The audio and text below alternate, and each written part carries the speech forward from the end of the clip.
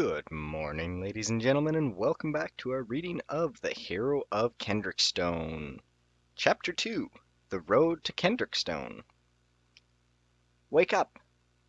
Your eyes flutter open to the bright lights of the morning sun streaming through the window. The light seems to wash over you, a radiant tide burning your eyes. As seconds pass, the light recedes and you see the dark, blurry outline of shapes and figures. The world around you solidifies into a concrete image. You wipe the last vestiges of sleep from your eyes and regain your bearings. Looking around, you see...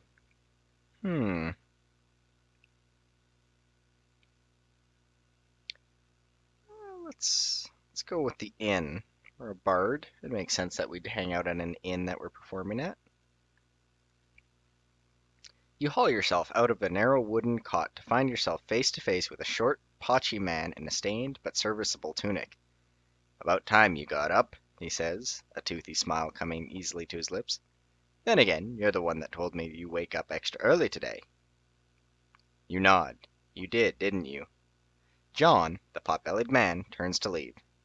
"If you need me, I'll be downstairs cleaning up," he says over his shoulder as he steps out of the room. You take a few moments to throw on your cloak and belt on your eating knife. Then you sling your lute across your back. It's hardly the most well-made instrument ever created. In fact, it seems sometimes one good knock from flying apart. Still, it has served you well, and its body has been polished smooth over long years of use. The lute, along with your singing voice and your way with words, paid for your inn room.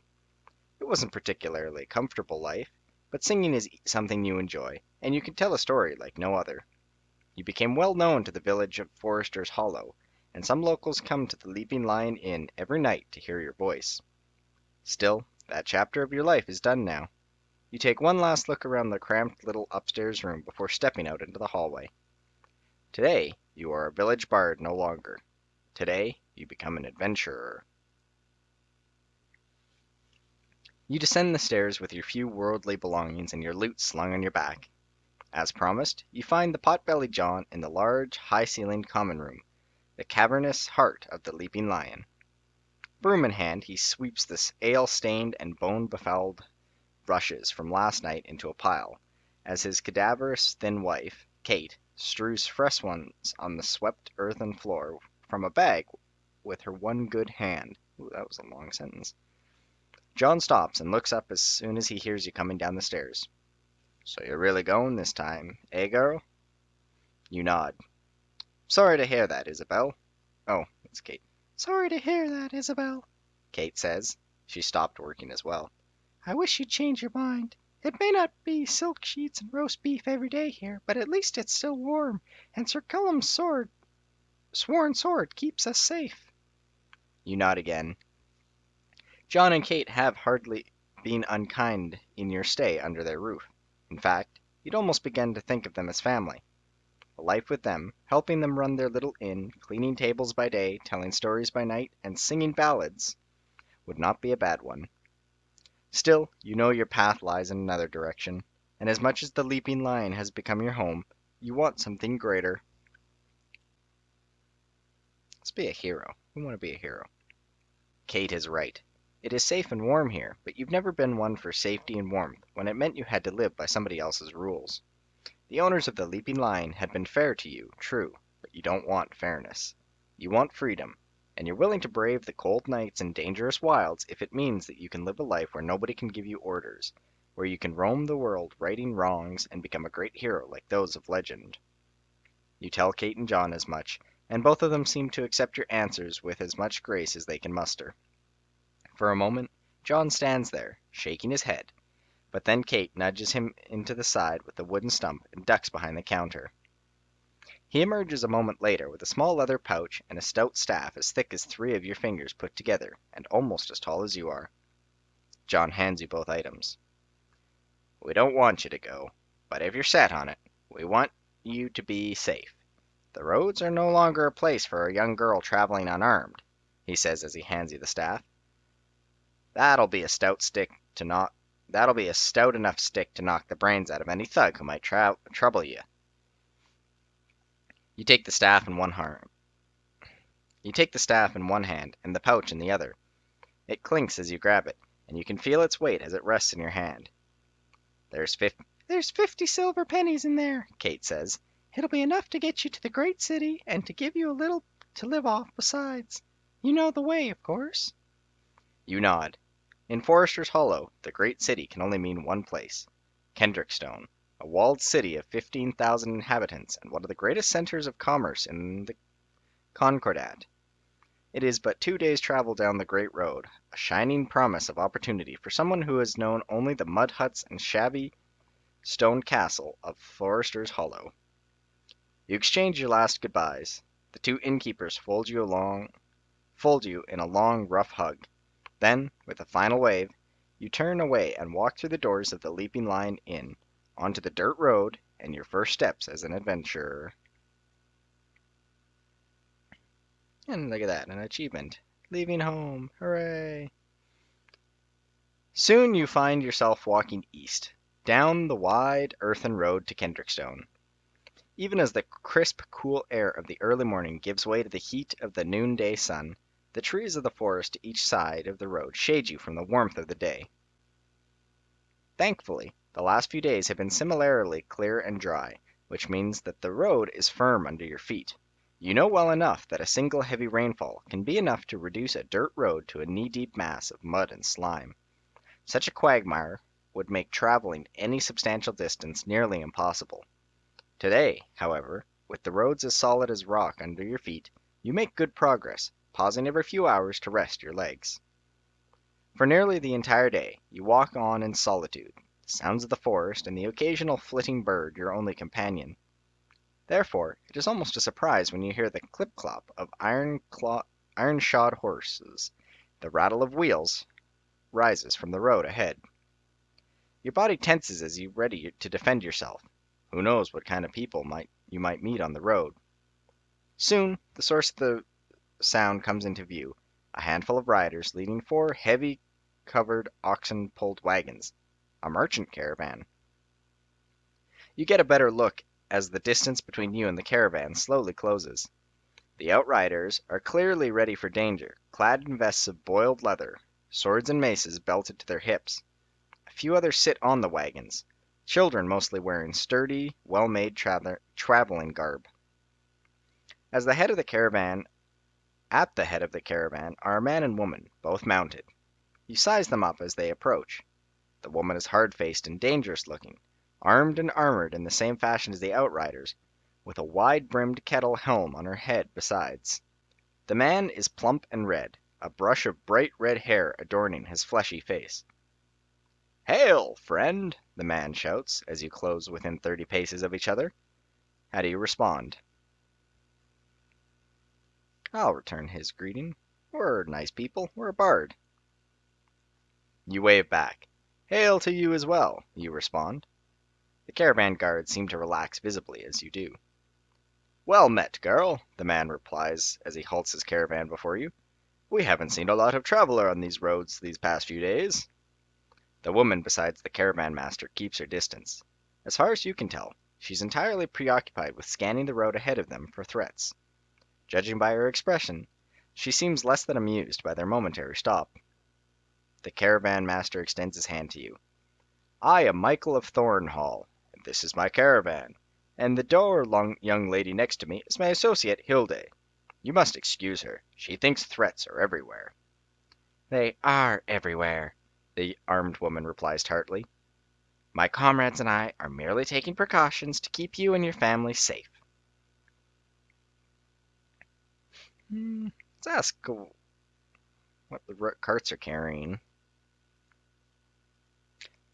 "We picked up bundles of wool and pig iron from Kendrickstone," the caravan master replies easily. His guard's eyes narrow in suspicion. Why do you want to know?" she asks. You shrug. "Just curious."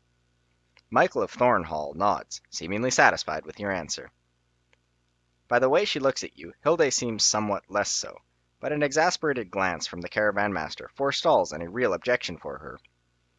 Well, let's ask if the roads aren't safe, I guess. Not for a single person traveling alone they aren't," Hilde states bluntly. I hope you know how to use that, she nods, nodding at the staff at your hands. Michael of Thornhall shakes his head. Surely it isn't bad as all that. This is the Duchy of Kendrickstone, not the Iron Marshes. Hilde shakes her head. Normally, I'd agree, but the guards did warn of a band of outlaws in these woods. I would plan on taking these warnings seriously. She turns back to you. I'd keep my eyes peeled if I were you. Well, I don't really care how much further it is. We've said 2 days and we've traveled for about a day, so safe travels. The caravan master nods again, still smiling. Aye, and to you, friend.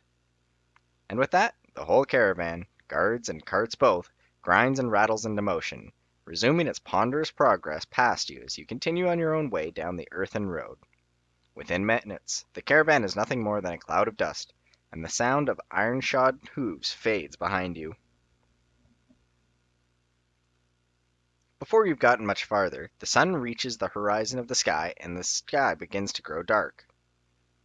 This late in the day, mosquitoes come out in force, buzzing around you in thick black clouds, even as the darkness turns the verdant forest on each side of you into an ominous tangles of shadow. The sight of the large building comes up ahead, with brightly lit windows and smoke coming out its chimneys, is welcoming indeed. As you get closer and the sun finally dips under the horizon, you can see that the structure is a large, two-storied hall accompanied by a row of stables and surrounded by a head-high stone fence. Sounds of music and laughter spill out of the open windows, and a bright watchfire burns at the gate's fence, next to a crudely painted wooden sign of an angry-looking figure, hung from an iron post on the gate post. The Growling Giant Inn, the sign says in bright red letters visible by the light of the watchfire. You make your way past the fence, through the courtyard, and into the main hall. The high-ceilinged common room of the Growling Giant Inn is bright and filled with the stink of urine, spilt ale, roasting meat, and burnt wood, all of the aromas of human civilization. Maybe half the benches in the big room are empty. The rest are filled with merchants, caravan guards, and other travelers, each busy with their own amusements, whether food, drinking, dice, or song. You walk up behind it. Behind it is a tall, burly innkeeper, idly polishing some of the dark fluid you've never seen before. You ask him for a bed for the night. In response, the innkeeper rattles off a long list of options and their associated costs, from expensive and luxurious to the downright squalid but cheap. How will you spend your night? Let's go comfortably. We don't need to be lavish, but I don't like the idea of a common room. One step up. You sit yourself down to a supper of thick brown bread and a bowl of stewed game birds, seasoned with a tiny dash of valuable black pepper. As you wash down your meal with a tankard of freshly brewed ale, you are shown to your room for the night. The room you paid for is admittedly a little cramped, but it has 4 walls, a roof, and a cot with a straw mattress, which is all you really wanted. Your night is quiet and restful, and you wake in the next morning refreshed and ready for the road ahead. After a small morning meal of brown bread, cheese, and ale, you're back on the road to Kendrickstone, your strength replaced, ready for another long day of travel. Nice. By noon, you can tell you're getting close to the city. In the distance, through the gaps in the trees, you catch the sight of smoke from 1,000 chimneys.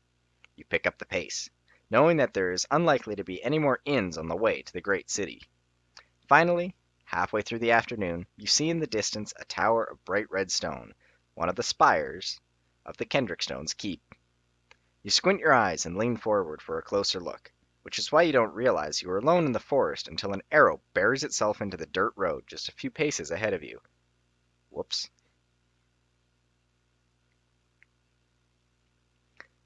The foliage of the side of the road rustles, and out steps half a dozen men and women. Each is armed, each looks at you threateningly, and each is clad entirely in black. You doubt they are here to exchange pleasantries. One of the black-clad men raises an ash bow in one hand. No doubt he was the one that shot at you. He steps forward, expression malevolent. One lone child wandering the road when bandits are about? Foolish. Very foolish.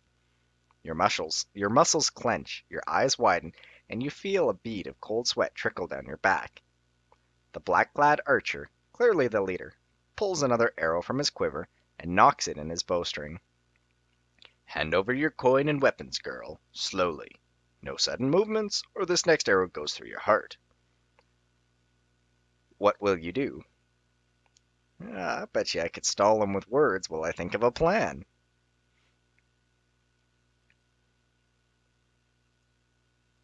You know better than to show weakness in front of these thugs. If you let them know that you have the advantage, they'll no doubt press it, which could leave you robbed, beaten, or dead. Instead, you do the unexpected. You puff out your chest, widen your stance, step forward, and all but bellow in their faces. Who dares threaten me? Isabel the Mountain Breaker, Arch-Wizard, and Slayer of the Dragon King Azkaroth. Some of the bandits pause. One of them even steps back. Good, you have them off balance. Now to press your advantage. You! You point at one of the closer bandits, a woman in a heavy cladden with a heavy bladed falchion in one hand. I think I shall flay you alive. Your skull will make a fine drinking cup. Amazingly enough, your target gulps visibly and takes a step back, her stance increasingly uneasy. It's amazing what a loud voice, the right body language, and a little confidence can do. I've got a grin ear to ear. This is hilarious. What are you doing, you idiots? The bandit archer snarls. Don't tell me you actually believe this stupid girl's lies. The visibly shaken bandit with the falchion takes another step back as you take one forward. I don't know, boss. What if... The bandit archer cuts her off with a sneer. What if what? The girl is actually a wizard and a dragon slayer? Not unless that dragon was made of straw, you idiot. You take another step forward. But, boss, the bandit woman protests, I've heard that wizards can disguise themselves as children and the like. I'm not taking any chances. I don't want to be flayed alive. She seems almost panicked now. You can't believe how well your bluff is working against her. Before you can say anything else, the bandit archer brings up his bow. With a smooth and practiced movement, he puts a feathered shaft through the wavering henchwoman's arm. She stumbles back, her eyes wild as she fills the air with screams of agony, and crumples to the ground from pain and shock. The bandit archer draws another arrow. Anyone else feel like objecting? No? Good. He brings up his bow again, aiming directly at your heart. Now we'll see what happens to children who tell tall tales. Stop right there, criminal scum! The black-clad archer turns to the sound of the new voice almost by instinct. He looses his arrow, only to see it bury itself in the painted oak stout of shield not 10 paces away. The shield's bearer is a tall, muscular figure covered in a full suit of steel mail and a heavy-set helm, glittering in the afternoon sun. The newcomer carries a sword and shield of a noble-born soldier, and wears the surcoat of a knight. Impossible, the archer growls, snarling voice suddenly jumping an octave. I shot you right in the meddlesome heart. I killed you. The knight laughs, a low, husky contralto echoing within her closed helm. Oh, it's a girl. Well, I'm out of female voices. You tried to kill me, you stupid prat. The bandit scrambles backwards, hands shaking with panic as he tries to draw another arrow. The knight advances, slowly, deliberately. The archer looses his shaft, only for it to once again embed itself in the armored woman's shield. The surviving bandits rush to the knight, and one of them lunges, a dagger held high. The mail-clad warrior barely breaks her stride. A subtle shift of her footing sends the charged bandit staggering past, as she knocks him down with a contemptuous flick of her shield. Behind the hapless attacker, the others stop in their tracks. The knight's prowess has given them enough to pause for her advance on the bandit leader, who has dropped his bow and now holds a dagger before him like a talisman. The bandit who seemed so frightening just a moment ago has been reduced to a whimpering child. If you'd found me in a happier mood, I'd advise you try to kill me harder next time. The knight jests, the dryness of her voice thick enough to be evident through her helm. Today, however, I'm going to make sure you won't ever try to kill anyone, ever again. The knight slams her shield into the bandit leader as if it were a giant oaken fist. The dagger drops from the archer's fingers, and the knight brings her blade down onto the bandit's head, cleaving bone, skin, and brain. A quick death. Holy shit. With a fluid kick, the armored warrior sends the archer's body tumbling to the ground. By the time it hits the forest floor, no one else is in sight. No one living, anyhow. With the bandits gone, the knight wipes her bloody sword on her surcoat and rushes towards you, still holding her shield up. "Are you all right, girl? Have they hurt you?" she demands as she sheathes her sword and puts down her shield. You shake your head. "I'm all right," you reply. The knight gives you a suspicious look. "Are you certain? I'll not have you die on me because you decided to hide a wound for the sake of foolishness, youthful pride." There's a pain in the knight's voice. She's speaking from personal experience. You are indeed still unhurt, however, and a moment's inspection, your armored savior seems to agree. The knight helps you up with one muscular hand. She takes off her heavy steel helm and padded coif, and the other to reveal a strong-featured face barely touched by age, but heavily ravaged by the scars of battle. She offers you a polite bow as you find your feet, her short-cut mouse-brown hair dangling in sweat-matted tangles around her head as she does. I have the honor to be the Dame Mildred of Sonmercy, a knight of Kendrickstone," she says, with a formality that seems to sit uncomfortably with her. "Who might you be?" "Isabel, from Forester's Hollow," you reply. The knight nods. "Well then, Isabel, my apologies for not well met then, Isabel, and my apologies for not arriving sooner." You nod, though you can hardly see how the knight's arrival could have been any luckier. "It would be best if we put some distance between us and this scene. Those bandits might return, and in greater numbers. What are they, sand people?" "The sand people always travel single file. They will be back. They startle easily, but they will be back, and in greater numbers." You take a look at the short stretch of road and the corpse of the man who almost killed you, lying unmoving in a pool of his own blood and brains. Ooh, graphic, jeez. Getting away seemed like a really good idea. Getting away seems like a really good idea. However, the dead bandit leader isn't the only body there. Another bandit still lies wounded on the ground, pale and senseless, her Fletchion next to her. Even a fool can see she will bleed to death before sunset. The question is, are you going to stop that from happening? Yeah, we'll help her. "Hold on, this woman needs our help," you declare to the knight, gesturing at your would-be enemy. "That woman is a bandit, girl," Dame Mildred replies flatly. "Are you sure that's a good idea?" You look back at the ground, then back up. Does it matter? She'll die if we don't help her. Aren't knights supposed to help people who need it? Or does that simply apply to people wearing the same surcoat as you? You reply acidly. The knight hesitates, then nods. She tears another strip from her increasingly short surcoat and hands it to you. Do you know how to bind this up?" You nod. Broken limbs and other injuries were a constant risk in Forester's Hollow that you find it hard to imagine anyone who doesn't know at least basic treatment. Within moments, you are finished. There it is done," Mildred says as you stand back up. "Now we need to get out of here." Yep, let's roll. After about 200 paces, you come to a tall, sleek warhorse, saddled, caparisoned, and tied to a tree at the side of the road. Dame Mildred gives the horse an affectionate pat and begins untying him. "I suppose," she says, looking over at you, "you were bound for Kendrickstone, aye?" You nod. "Might I know why?" The knight pulls the ropes free and begins coiling it up.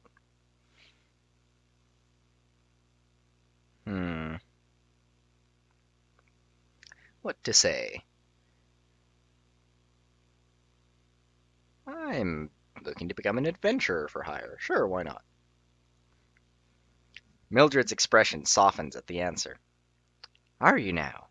I did some of that myself in my youth as a knight errant, slaying monsters, helping dashing young lords stuck in towers, the like."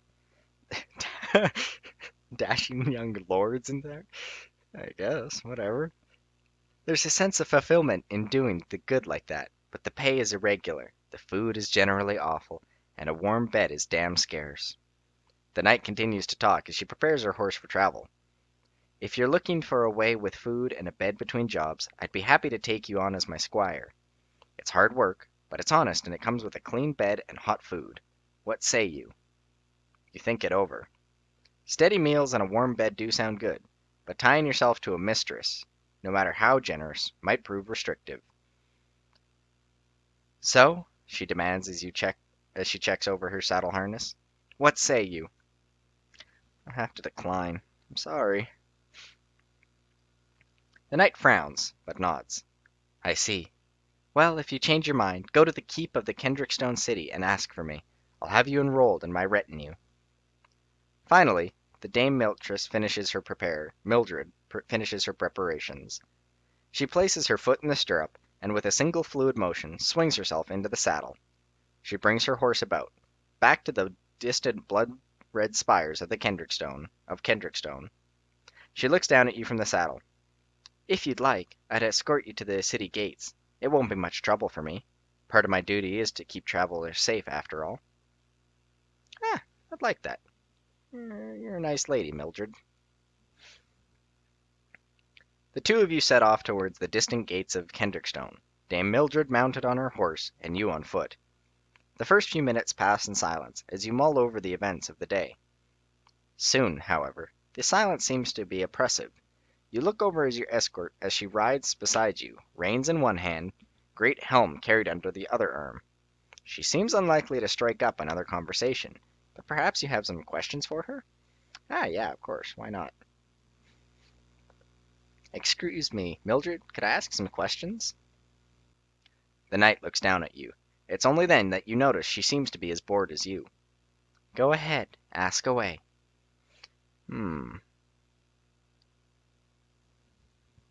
Let's ask where she's from. Me? The knight companion seems caught off guard by the question. I was born in Somerset. My mother is Baroness there. You can't say you're surprised by her rank. Most knights are of noble birth, after all. However, despite your life in Forester's Hollow, you must confess to the knight that you've never heard of Somerset. It's a fortress that guards the marches between the duty of Kendrickstone and Coriolanus to the south, Mildred explains. It's maybe a day's ride south of the city. I was raised and became a page there before I was sent to Kendrickstone to squire for one of the Duke's knights. The knight leans back in her saddle, her expression wistful. I won my spurs at a tourney in Tornhall, and I spent a few years riding around the Concordat as a knight errant. When I came back to the city, I took service as one of the Duke's knights, and I've been here ever since. What's it like being a knight? Actually, she replies, it's a lot like being an adventurer or a hunter, really. You look up at your mounted companion. What do you mean by that? Well, you spend long hours every day preparing for that split-second danger when your skills and ability to respond makes the difference between life or death. It's not for the weak of spirit, I can tell you that. I never thought of that. You shake your head in wonder. And knights have to stick to a code of honor, right? Dame Mildred nods. Aye, that's true. Obey your liege, defend his people, follow him to war. Still, I rather prefer it. A knight's code isn't much of a burden for me, and I don't mind giving up a little bit of freedom I wasn't using in exchange for a steaming roast and a cold tankard of ale waiting for me at the keep every day, after I come back from what I'll probably be doing as a knight-errant anyways. The knight looks down at you from her higher perch. I mean, freedom's all well and good, but what good is it if you're cold, wet, and hungry? Am I right?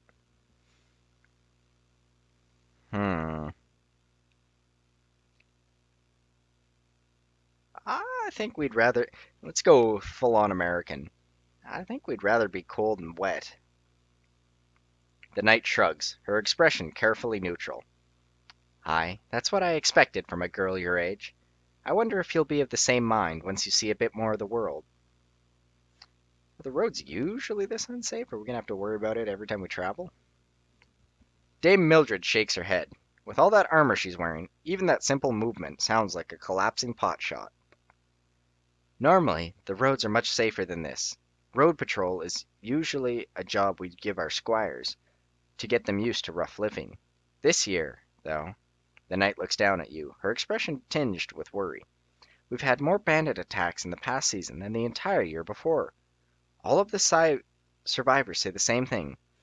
Brigands in black who take no prisoners. That's why we've got full knights doing like me riding the roads. Did that bandit really try and shoot you through the heart? It seems like a stupid question, really. Indeed, for a second, Dame Mildred looks at you as if you were some kind of idiot. See, seeing as how I'm still up and breathing, I'm pretty sure he didn't. She looks down for a moment. Admittedly, he did aim an arrow for my heart when he ambushed me, and it did fly true. Alright, now you're curious. If the arrow hit you, how did you survive? The mounted knight extends her arm towards you and shakes it, letting the fine steel links of her mail halberd rattle and catch the afternoon sun. Armor, girl. If you're planning on facing more danger in the future, I'd suggest getting yourself some. It may be expensive, but it'll keep all your blood and guts where you should be. And with that, we are wrapping up our questions, I guess. The knight merely nods in reply. The two of you continue on your way. You and Dame Mildred continue your journey to the city gates in silence as the afternoon turns into evening. The sun is low in the sky when the two of you finally leave the forest and find yourself a few hundred paces from the imposing stone gates of the city of Kendrickstone. Your journey is over, for now. Well, with that little bit of eventfulness, I think I'll call this a part. Next time, Rogues and Wizards. Later, guys.